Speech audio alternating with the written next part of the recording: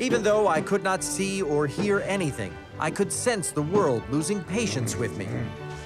But still, I needed to communicate. So, did you guys want to order, or do you need some more time? I tried everything I imagined Helen must have tried. Clapping, charade-style clues, guttural moaning. Surely one of these tools, commonly used by the disabled, would do the trick.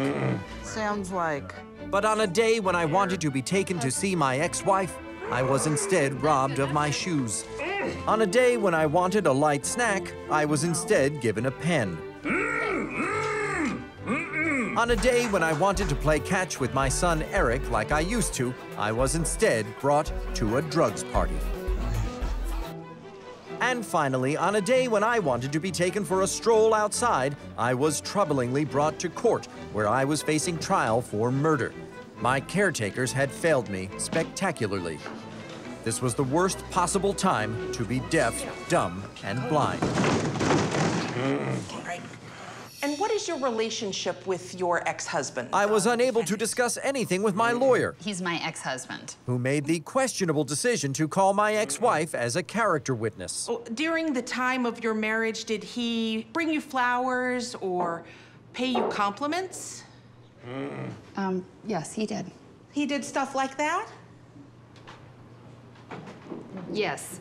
Oh, well, he sounds like a really nice guy, doesn't he? No further questions, Your Honor.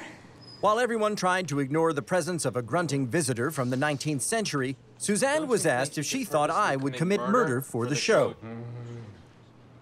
No, I don't. He is overly committed to his work, but he's not so committed that he would actually kill somebody. And then, unbeknownst to me, my lawyer made an even more perplexing decision. The defense would like to call Forrest McNeil. This way, ma'am. There we go. We had always planned for Forrest McNeil to testify. Down. Down. Down. My attorney saw no reason to change course, despite the fact that Forrest McNeil was now Helen Keller. Thank you for coming to testify today, Mr. McNeil. I'm going to There is much Forrest McNeil could have said in his own defense. Is it true that that guy Ray attacked you first? Indeed, it was true. Ray, the man who was killed, was a violent sociopath. Oh, God. Can I get out of here? A man who would surely have been killed by somebody someday. You did this in self-defense. Is that true, Forrest? Say yes. Just say yes. The answer was yes. I had no doubt Ray was beating me to death.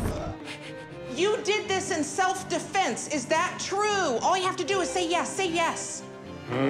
But Helen could not answer, even if she had known she was testifying to save my life. Okay, Forrest, come here. If only my attorney had tried harder to remove my helmet, or had not called me to the stand at all. Oh, my God. Ma'am, sit in your seat. I will handcuff you to this chair. Yeah, I think we gotta go back to the seats. Being in constant need of assistance made it clear that in life, Be careful. All right, it's good enough for me. we are surrounded by people who do not fully apply themselves to their duties. As a result, I was not able to exonerate myself, and review once again left my fate in the hands of fate. Living as Helen Keller was an isolating experience that required trust, perseverance, and a high tolerance for minor abrasions. She was a remarkable woman, and for a little while, so was I. I give Being Helen Keller 5 stars.